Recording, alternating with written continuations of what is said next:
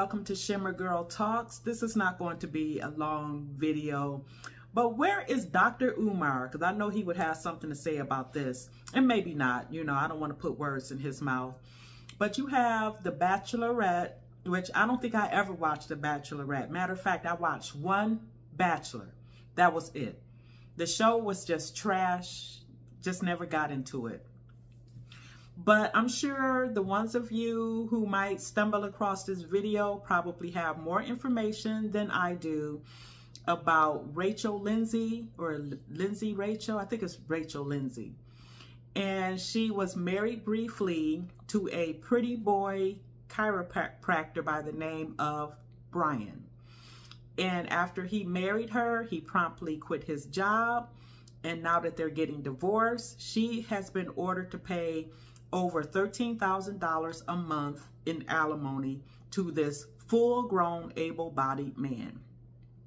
Now, when I've had this discussion before about women paying a man alimony, I had men coming at me sideways and crazy, you know, basically saying, you know, it's all about equality. You know, you ladies wanted equality, so why shouldn't he get alimony? And I can't remember everything that I said to that, but first of all, not all of us were the ones burning our bras and talking about down with the patriarchy. I am still a traditional minded type of a woman. So the ones of you who get mad at, you know, maybe the modern minded women or the feminists, understand all of us as women we have not gone down that rabbit trail. This is a full grown man, able-bodied, and he can foot his own bill. Sorry, not sorry. He should not be seeking alimony from this woman. Now, believe it or not, I hear you men, you say that the laws need to be changed, the divorce laws, no-fault divorce. I agree with you guys too.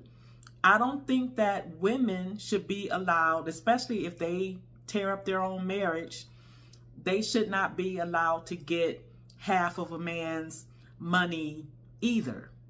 The house and all of that type stuff.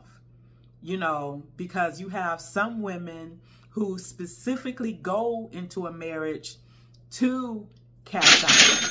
And I feel that that is what this man did, because I'm pretty sure however long that $13,000 lasts, he's going to be living with the woman that he really does want on this woman's dime. That's just speculation, just my opinion. I don't know who called for the divorce, but most likely it was her, because women, by and large, overwhelmingly seek divorce.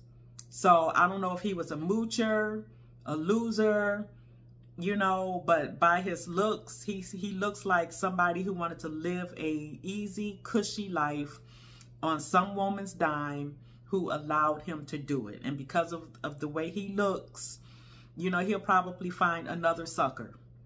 But that was my very brief video for today. Tell me what you think. If you know anything about these people, chime in below, and I'll talk to you later. Bye.